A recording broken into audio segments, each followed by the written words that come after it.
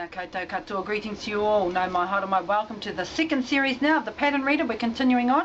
We've identified our pyramid society in Aotearoa. We're not operating right. Whole communities are not operating right. They're a formed society of classes, rich, middle and poor class, all set up of course to look after the rich. It's a pyramid society. We talked about the interpreting of Te Riti of Waitangi and those three dominating authorities controlling everything and hiding in the background.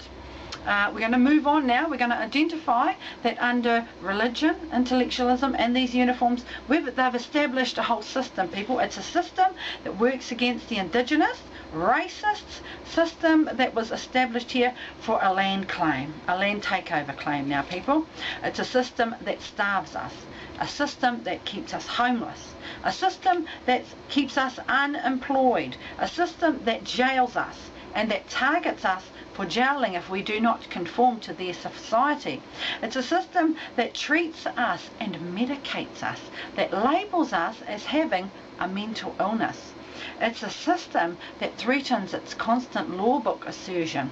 It's a system who's set up their media to target the indigenous, the Māori people, especially on their front page reportings and their reportings, racially targeting our indigenous people. So we've identified a whole system set up here now that works against you and I who do not fit in. We do not fit in, people, and it's time to address it. As I shared with you about a Māori queen to hold the scales of justice. So why the scales of justice? Originally the scales of justice began as the scales of balance. And it's right there in our history and the stories passed on about the separating of Ranginui, the Sky Father, and the separating of Papatūānuku, the Earth Mother, how our world began. They have had to have held the scales of balance. So we're talking about the highest order and how to start a new world. And that scales of balance has now transformed. It has had to be used and changed to become the scales of justice to judge the arrogance of mankind, the genealogy lines of arrogance working against us, the true lines. Thank you.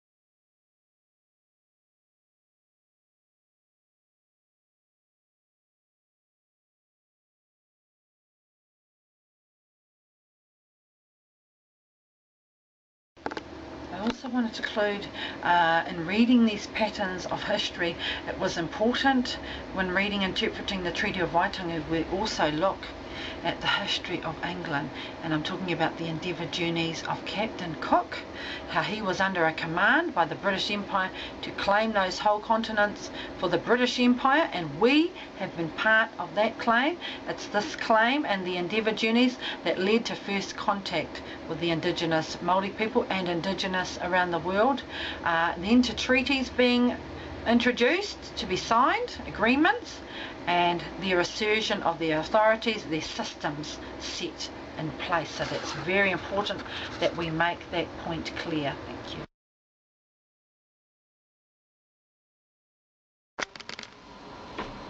Tēnā koutou katoa, we're carrying on. I'm holding here the New Zealand Immigration Service booklet given to new immigrants to have some understanding of what nation they're coming into and the people, the indigenous people. It's the Treaty of Waitangi and immigrants and migration, sorry, migrants. So we got immigrants, we got migrants. What are they? Anyway, and we've got our little booklet here. First, we'll go through some of the pages quickly. Beautiful map of our Aotearoa, our whenua.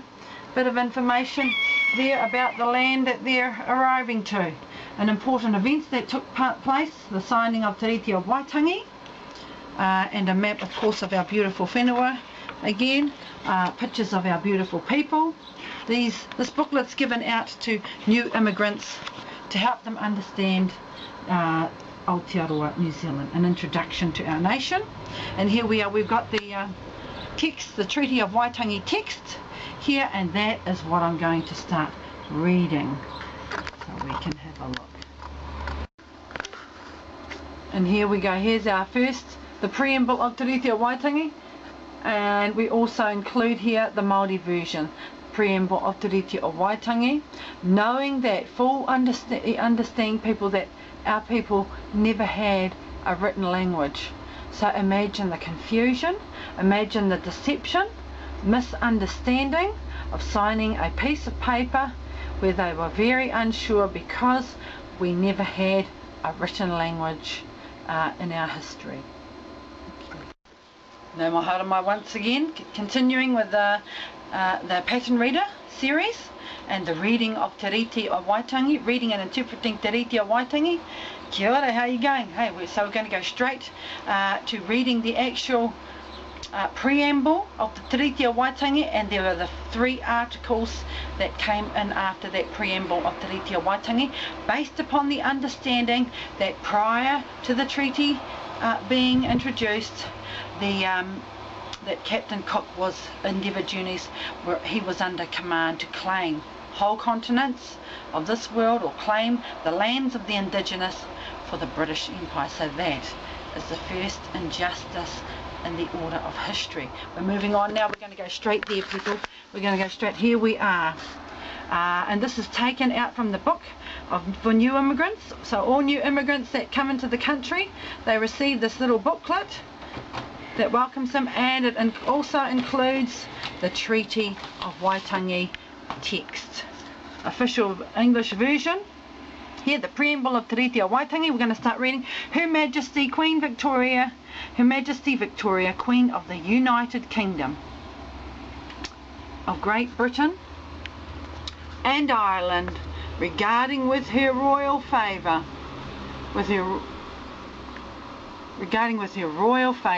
the native chiefs and tribes in New Zealand, and anxious to protect their just rights and property, to secure to them the enjoyment of peace and good order, has deemed it necessary, in consequence of the great number of Her Majesty's subjects who have already settled in New Zealand, and the rapid extension of immigration there, it's spelt, both from Europe and Australia. So Europe and Australia, people, let's be aware of this, which is still in progress, to constitute and appoint a functionary properly authorised to treat with the Aborigines. So we're being called Aborigines now instead of the Indigenous, acknowledged as the Indigenous Māori people. We're being likened unto the Aboriginals of Australia, of New Zealand, for the recognition of Her Majesty's sovereign authority over the whole or any part of those islands. Her Majesty therefore being desirous to establish a settled form of civil government with a view to avert the evil consequences which must result from the absence of the necessary laws and institutions alike to the native population and her subjects, has been graciously pleased to empower and authorise me, William Hobson. There we go, William Hobson, the captain. A captain in Her Majesty's Royal Navy. There we go, there's the military. Consul and Lieutenant Governor of such parts of New Zealand as may be or hereafter shall be ceded to Her Majesty, to invite the Confederate and independent chiefs of New Zealand to concur in the following articles and conditions. There we go, there is the preamble, people, just read quickly through.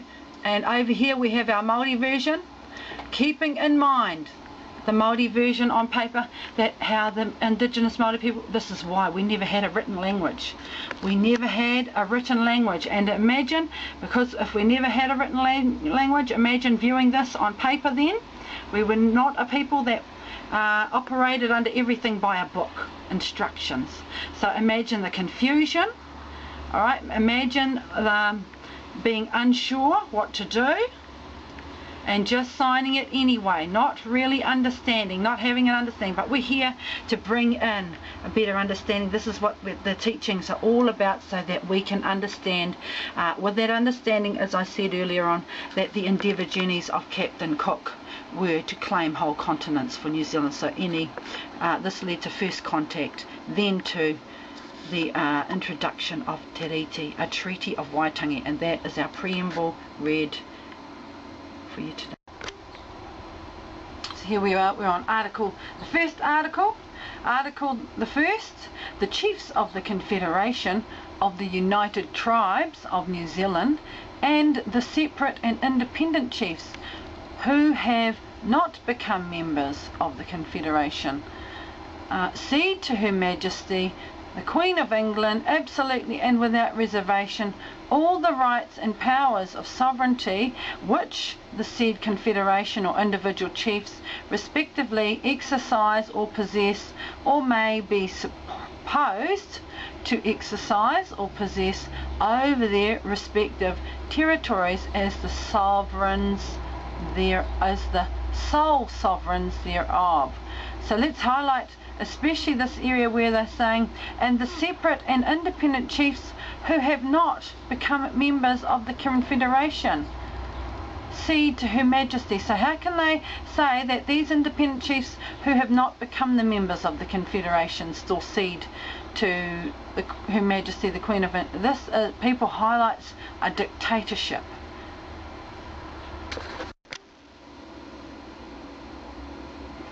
So here we are, we're on the second article. We're going to read through it quickly. Her Majesty the Queen of England confirms and guarantees to the chiefs and tribes of New Zealand and to the respective families and individuals thereof the full, exclusive and undisturbed possession of their lands and estates, forests, fisheries and other properties which they may collectively or individually possess, so long as it is their wish and desire to retain the same in their possession. But the chiefs of the United Tribes and the individual chiefs yield to Her Majesty the exclusive rights of preemption over such lands, such as the proprietors thereof may be disposed to alienate at such prices as may be agreed upon between the respective proprietors and persons appointed by Her Majesty to treat with them in that behalf. There you go, there's our reading of our second article, people. Okay, we're continuing on now with our third article, the final article of Te Riti o Waitangi. In consideration thereof, Her Majesty the Queen of England extends to the natives of New Zealand her royal protection and imparts to them all the rights and privileges, there you go, of British subjects. Let's just repeat that again because it's very important. Extends to the natives of New Zealand her royal protection and imparts to them all rights and privileges of British subjects. And it's signed off, of course, by William Hobson, Consul and Lieutenant Governor. There you go. Now therefore we the chiefs of the Confederation of the United Tribes of New Zealand, being assembled in Congress at Victoria, in Waitangi, as we the separate and independent chiefs of New Zealand claiming authority over the tribes and territories which are specified after our respective names, having been made fully to understand the provisions of the foregoing treaty, accept and enter into the same in the full spirit and meaning thereof, in witness of which we have attached our signatures or marks at the places and the dates respectively specified. And here we go, and it was all signed off except for, let's keep in mind that the Arawa people never signed Te Riti o Waitangi. Here's the two documents, the European version, English version, and our Māori version. Of course, next to that, the reading of Te Riti o Waitangi. Thank you.